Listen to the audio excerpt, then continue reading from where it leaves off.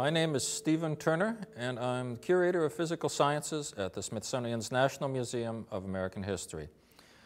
And I'm here today to show you some wonderful instruments from the Smithsonian's scientific instrument collection, specifically instruments about acoustics, the history of acoustics. Acoustics is essentially the science of sound, the study of the physical nature of sound.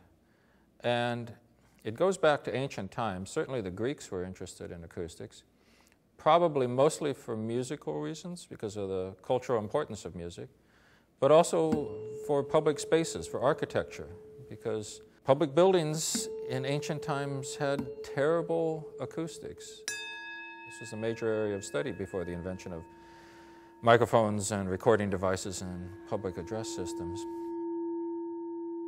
By the 17th century, acoustics was a fairly well-established science, or at least on the way to being established. Isaac Newton had made one of the first determinations of the speed of sound, and sound itself was largely thought to be some sort of a wave. It was thought to be similar to water waves, in that it reflected off of hard surfaces and could bend around obstacles and reflect.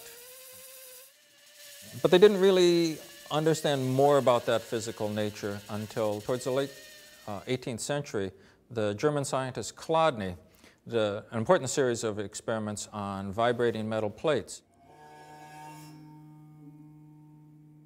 By the 19th century, acoustics was well established, and some remarkable instruments were being made, like these tuning forks on resonators, which could demonstrate the physical interaction of waves, either harmoniously or destructively, as in making beat tones. Along with this understanding of the physical nature of sound was an understanding of the way that it propagated through the air.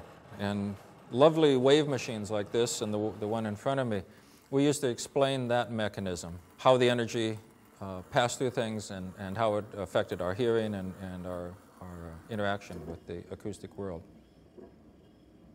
By the beginning of the 20th century, though, acoustics had changed. It was no longer a mechanical science. It had suddenly become an electrical science. Researchers were now using microphones and speakers and recording devices. And mechanical devices like these were expensive to make, difficult to produce, and largely considered obsolete. And they were quickly set aside and largely forgotten.